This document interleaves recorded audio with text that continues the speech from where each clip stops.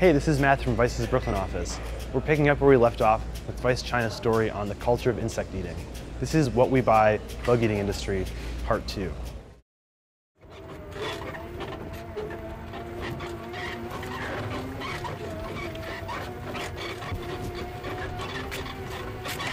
Hey, it's Josh. We're in the Jiangsu countryside, and I'm about to go pick some bugs to eat for dinner.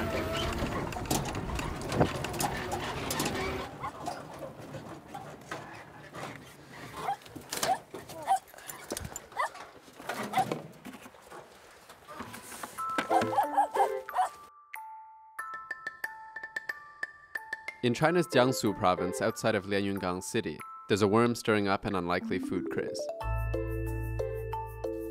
Originally known for destroying soybean plants, the doudan is a pest that's transformed into a seasonal delicacy, like lobster.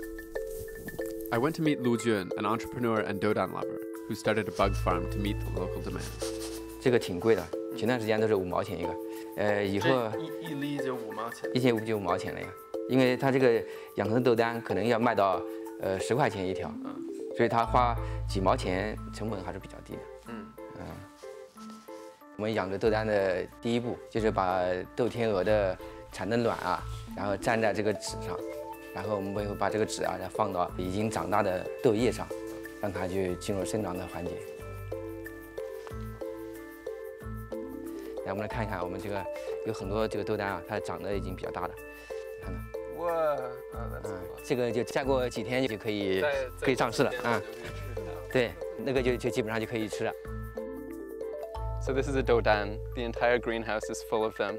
This one's probably like 30 days old. Pretty soon you'll be able to eat it. 55 of these cost about 50 bucks. I'm not really freaked out by it. They're like a nice healthy green color. They eat pesticide-free soybeans. This looks like a 2 or 3 bite doudan to me. You could swallow it whole, but who wants to do that? You're supposed to savor it, right?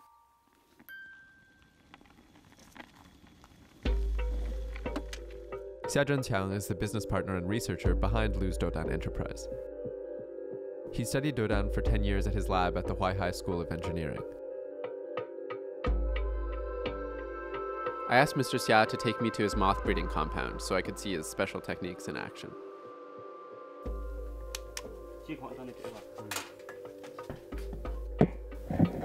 这下面是有虫子的。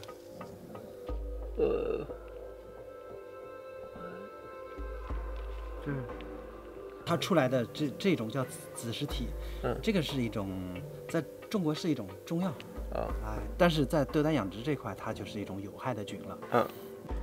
It's definitely a little gross. All of these doudan basically got some kind of weird fungal infection or problem, and so the result is that they become like weird brightly colored orange funguses or turn totally white and slimy.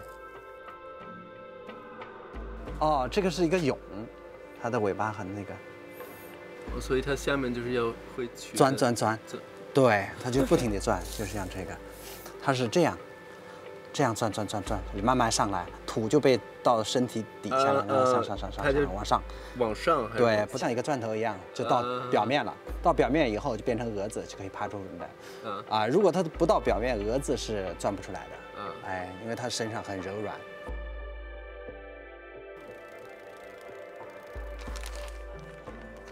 这里面最核心的概念，实际上是把整个这个豆天鹅它的发育的各个阶段给它切开，给它人工的分离开，每一个阶段都进行人工控制，对这个整个的过程就改变了原来农业生产的那种原始的模式。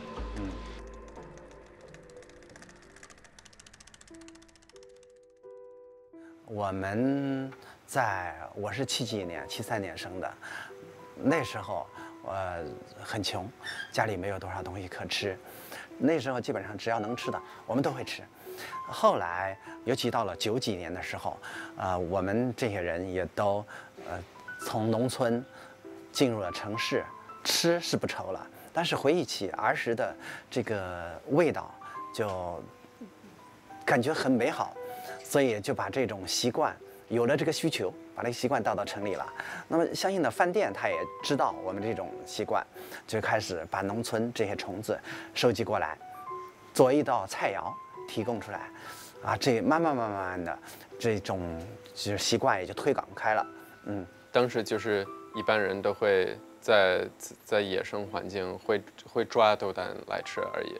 对，当时都是抓的野生的，而且量非常的大，大概是一年有8万吨。但是后来好像外面也不会有那么多，是吧？现在确实是少了很多了。这个呢是从12年开始的。所以说，是因为市场的需求大，所以豆丹的那个量会越来越少嘛。某种程度上可以这么说，但这只是因素之一。用我们的话就是叫人们把它吃绝了。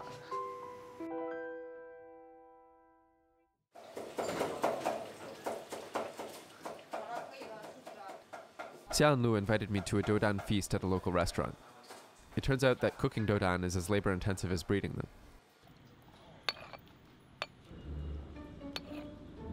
So actually it is kind of a little bit nasty because you're basically crushing this creature from tail to nose.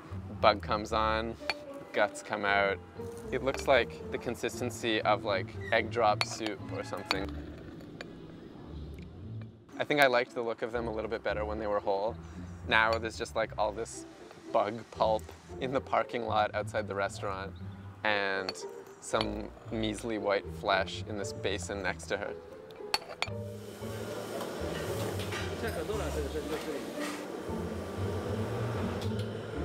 Unlike the insects I ate in Yunnan, which were pretty much all deep fried and served whole, the Doudan were presented in a way that was a little bit different from how they looked in the field.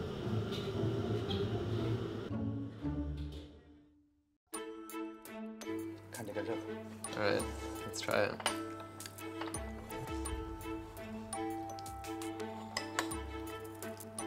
It doesn't taste super strongly of anything, actually. It's just very soft, kind of slightly chewy taste.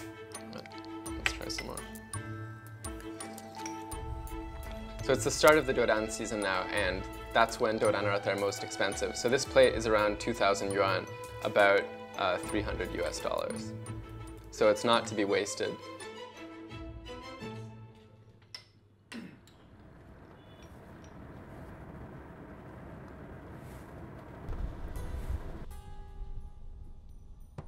The most disgusting insect I can think of is the cockroach. It was with a mixture of dread and morbid curiosity that I headed to visit Xiaoping's cockroach farm in the middle of nowhere in Hunan.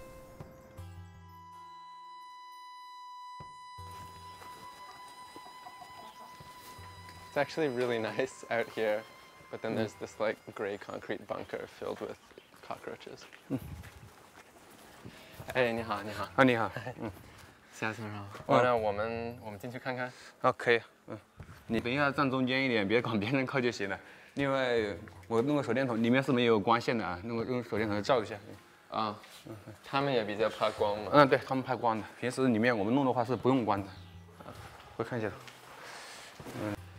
There aren't really any cockroaches like running around here. It just smells like a bit musty. Okay. Alright. This is getting a bit nasty. Oh, it just reeks. It's super warm. And there are just bugs like everywhere. 担心点啊。没事。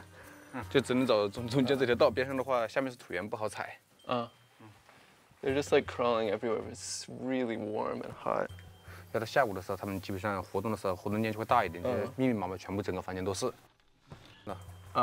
这种这样的话，基本上可以生吃的都是，对吧？可以生吃。这种可以生吃的。这是刚脱壳的，没关系的。但是它壳跟能不能生吃有什么关系？它脱壳的时候，所有的内脏啊都会排泄清楚，里面基本上全是蛋白质的。So it's like pure protein albino cockroach that just like shed all of its skin. 本来是这样子的，一开始我养的是养土源的，家里面平时肉用多用的土源嘛。结果等我养土源之后，发现蟑螂跟它是可以一起混养的。下面养土源，上面养蟑螂，这样的话，它那个温度啊，以及适应性啊、饲料方面啊，它有一个互惠互利的作用，会更加好，明白吗？我做大概到现在已经有5年时间了。一开始的话，把它当然当害虫一样，和家里面有就是弄死。现在的话，看起来还有一种亲切感。人们对它认识的话，逐渐在加深嘛，因为。那你觉得在这里会有多少斤或者多少只蟑螂？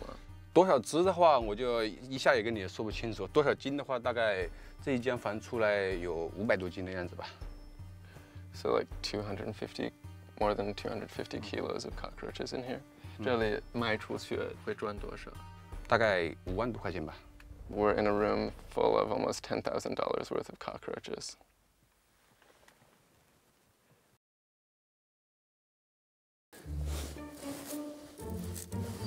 Hey, it's Josh, and we're harvesting cockroaches in Hunan to make into powder.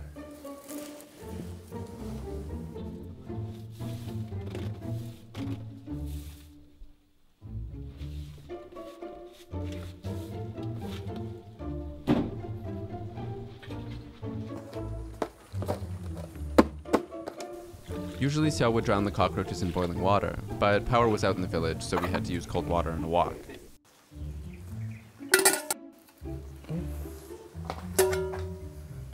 炸出来很脆的。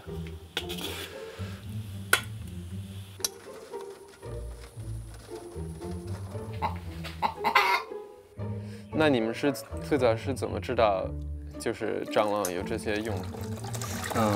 这个主要是看那些了解蟑螂那些科研报道啊，它里面有这种。就哪怕现在我这里养殖场的话，也有人经常有人说打电话过来问你这里有没有蟑螂，给它出哨，活的甚至说干的这些都可以。身体上有什么疾病，就用来医生给他开的就是蟑螂药，他所以医生就跟他说，为了治病就要吃蟑螂。对。那你知道具体是蟑螂哪一部分就真的能治疗癌症？这的话，他们是从里面他们的细胞里面提取出来的。像我们自己说的话，我们也说不清。我不是专业人士的话，明白吧？那如果说有一个订单，然后他们要几百斤，那能赚多少？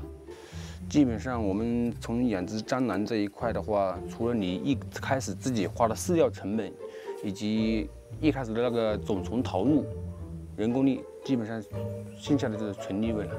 像我们的农村地方的话，因为它吃的东西比较随意，普通的青菜、野菜它都可以食用。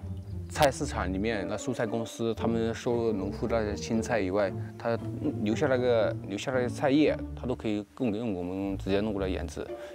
所以成本的话，相对是比较低的。成本比较低。然后员工的话，你们这里有几个人？员工的话就我一个，基本上就是我一家子在看护，一天只要下午的时候喂食1次就可以了。就1天1次来就行。1天1次就可以了。After collecting the cockroaches, we set off to Xiaoping's family home to cook them.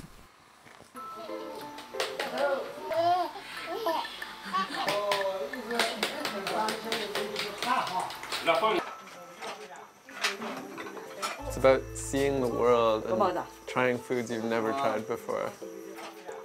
But this is like garbage. 我来闻一下。香吧？香是香，但是 it's really like a hot garbage smell. It smells like New York City sidewalk to me.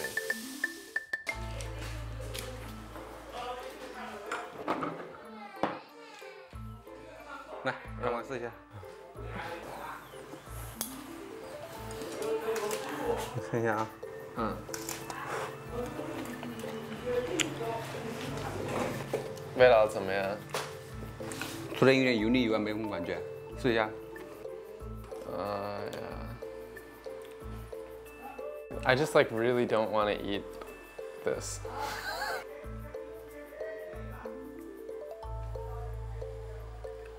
Oh God, I really don't want to.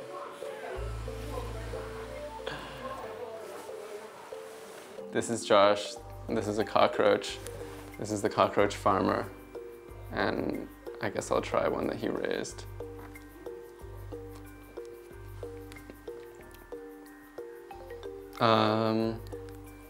It just tastes like the smell of cockroach. Yeah. 好像不是我的菜。不习惯啊。有一点不习惯。像我自己吃的话，要经常吃，我也有点腻，所以让我说这样平时吃一个下去的话，这样没关系的。但是让我经常吃的话，我也受不了。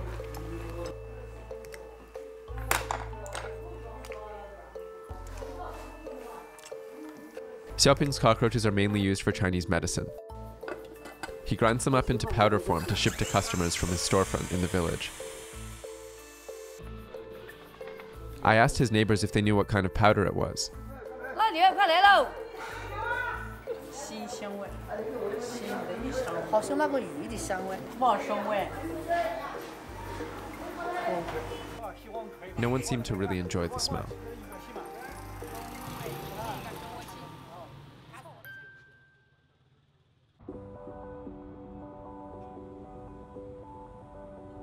Even though I still find cockroaches repulsive, I was still interested to see how other bugs could improve our lives in the big city.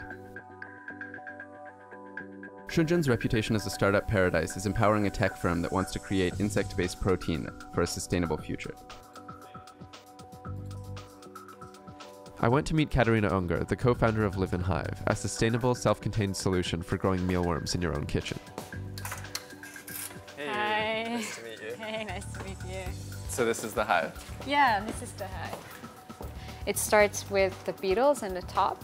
That's where they have fun, they hang out, they lay their eggs. The eggs then hatch into baby mealworms. And out of these baby mealworms, the big mealworms develop. So that's already close to their end size. You feed each tray. So in each tray, there's 1 week of development, which means in the first one, there's week 1 of mealworms, week 2, week 3, week 4, week 5. So you feed each tray, you also feed the beetles. Once they are mature enough, then they go into the harvest area. So you activate actually the harvest area. It looks like this. At this moment of time, the mealworms already matured partially into the pupae. Looks like this. So it's kind of the cocoon. Right. These you put back into the top to restart the life cycle. And the rest of the mealworms all go through to the second stage, and only the good ones will crawl across a ramp and fall into the harvest area. And so when you harvest, it looks like this. Oh, okay. So how long would it take to basically fill this with mealworms like we see here? So the life cycle is about 7 weeks. Once you have the cycle full going, you can harvest every week continuously.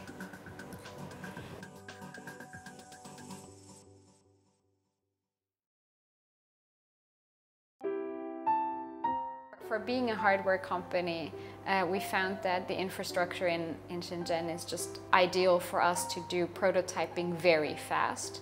Here you order something and then the next day it arrives in your office.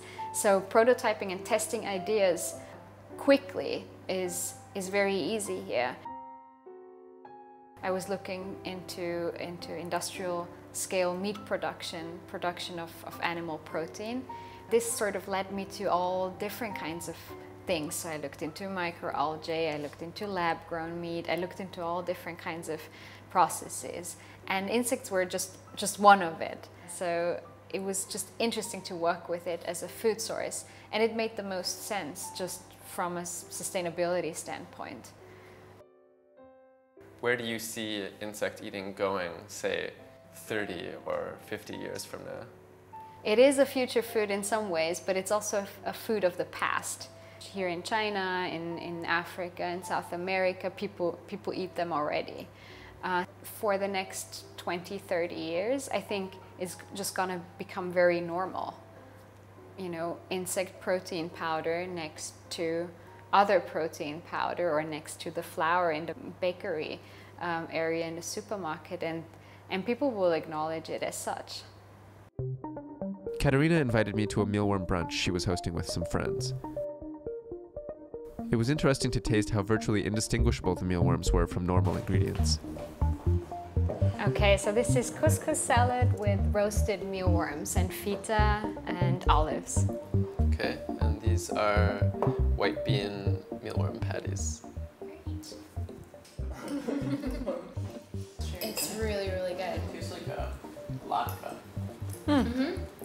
Yeah, I was a vegan for a long time when I lived in China, and I used to eat a lot of that like soy-based meat, stuff like that, and it's really not particularly healthy and digestible. So you're one of the engineers for the Livin Hive project. Yes, that's right. Was it engineering plus insect interest that you had before, or primarily engineering? My background is aerospace engineer, and I'm really interested in going to Mars and all these things. And one of the things that really strike me is that a lot of protein and nutrients in a very small package. And when you're launching to space, that's something that you have to really consider, right? So that's something that really made me very interested about the project. Like a big percentage of our customers are men. I'm not sure exactly why. Maybe they're just more interested in new technologies. I'm not sure. But we said, okay, we have to design for whoever they live with, really, that they are fine with it. Whoever is like, you're not raising bugs in my apartment. Yeah. Living in densely packed cities, it's clear that having a smaller footprint can lead to a more sustainable future. Right now, insect eating in China and around the world has yet to be accepted on a completely widespread level. It feels like it's still in a phase of being a food trend, like wheatgrass, quinoa, or goji berries. But there is a pretty clear irony that the people who are eating insects in China are either from the poorest rung of society, or those who have the financial means to enjoy it as a novelty.